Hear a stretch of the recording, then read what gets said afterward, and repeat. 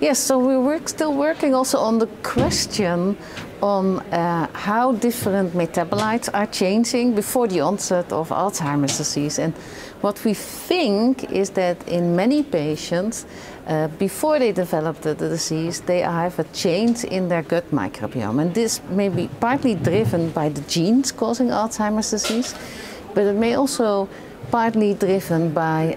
lifestyle of the people, what they eat, how much they do exercise. And what we basically been finding now, very strong evidence that the gut microbiome is really determining the metabolite in your blood, and that may have a secondary effect on how the brain can perform, because the blood and the brain are of course always communicating, in the sense that nutrition goes into the brain, and the chemicals which are no longer needed are taken out.